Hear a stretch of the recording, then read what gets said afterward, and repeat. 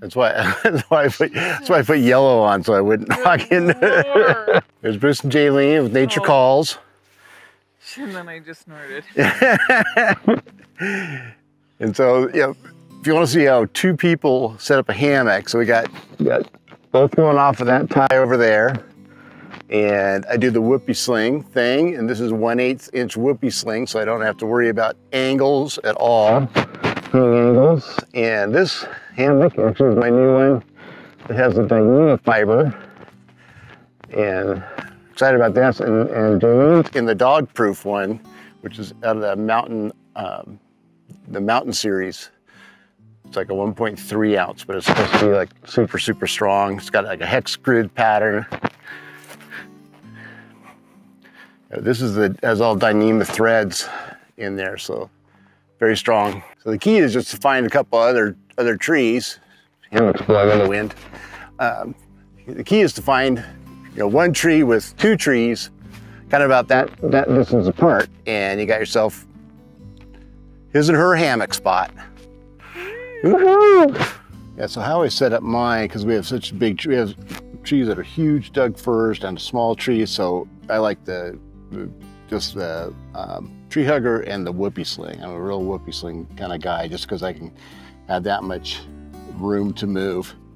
And yeah, this is all 1/8 inch whoopee slings, so that way I don't have to worry about getting a perfect 30-degree angle or anything. I can actually have this completely taut and not overloading it. Got some climbing carabiners, and I like the carabiners, at least one, because you can quickly hang your pack or whatever on it. At the other end,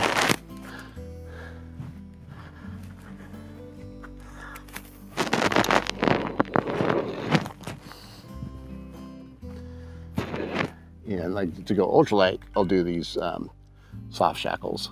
So, but I've gone back to the carabiners just because I like them so much. They're just so convenient.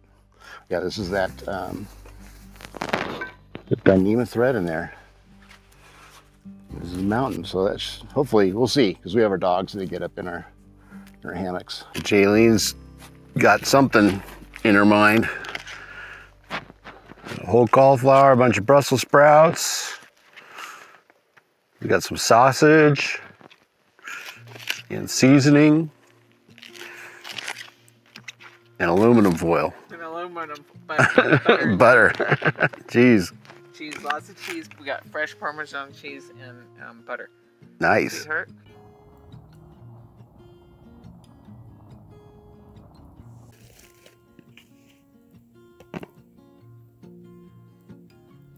This is the Biolite Firepit, and we've been using it now for probably 6 months. So yeah, it does have a little discoloring, and I know everybody's like, well, why is it so dirty? It's like, we've been using it a lot, and it works great, and it's perfect for this kind of situation we found.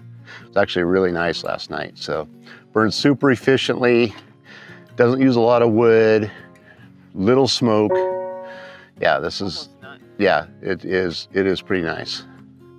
The weather was so nice that we cowboy hung last night, but I found out that this, the Dyneema hammock, there's no stretch in it. So I'm gonna increase the sag in it, because I have an adjustable ridge line, and maybe like a hand, maybe 6 inches, and see if that helps out, because I'm used to more of a stretch. But it was great. Got a good 8 hours of sleep last night. Stars were out. It's pretty awesome. Now this is the last underquilt I just made. So it had the little, I put all the little streamers so you could adjust it. You actually make it kind of diagonal and do that. And then I had my other underquilt that I made. So it's all, you can do it. We made the hammocks, made the underquilts, and do need to make my nice top quilts. I got the nice stuff for that. So I got like 900 filled down. So yeah, works pretty good. So this is our view last night. That's Mount Rainier back there. Moved down from where we were set up yesterday. We moved down into this more open tundra area.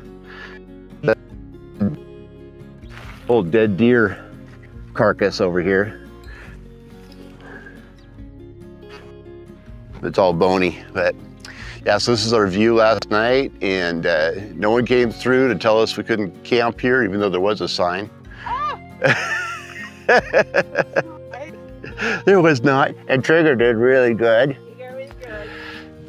So yes, so we are out of here. I think everything worked just great.